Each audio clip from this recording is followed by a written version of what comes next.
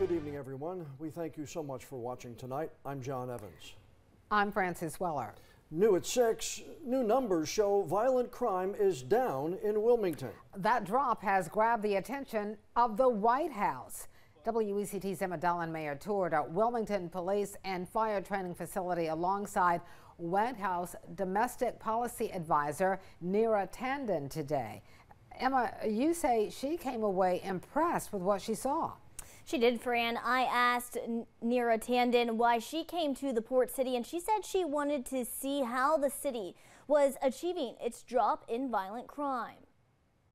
White House Domestic Policy Advisor Neera Tandon commending Wilmington leaders and police on Wednesday for the city's dramatic drop in violent crime. Wilmington is innovating to use both really up-to-date technology and strategies that work. WPD shared with Tandon that the city saw the lowest number of violent crimes in 2023 since 2019, a nearly 20% decrease. Police say that number is even bigger from 2002 to 2023. In nearly 20 years, violent crime dropped 42%.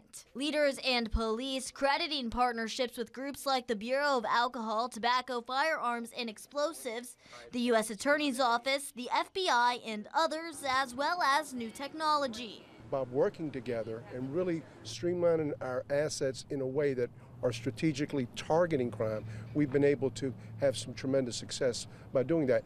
Tandon getting a closer look at some of those partnerships, from a canine bomb dog to the department's training facility. They also talked about gun tracing and seizing, all possible through the help of their partnership with the ATF. It's using all of these strategies to think through how are criminals innovating and how can we get ahead of them.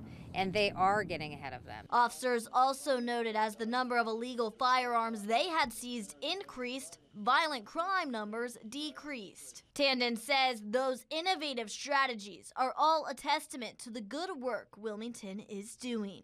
I'm just impressed with what Wilmington is doing. I'll take it back to the White House so that we can spread the word about successful strategies here and ensure that we can reduce crime like Wilmington is in other parts of the country.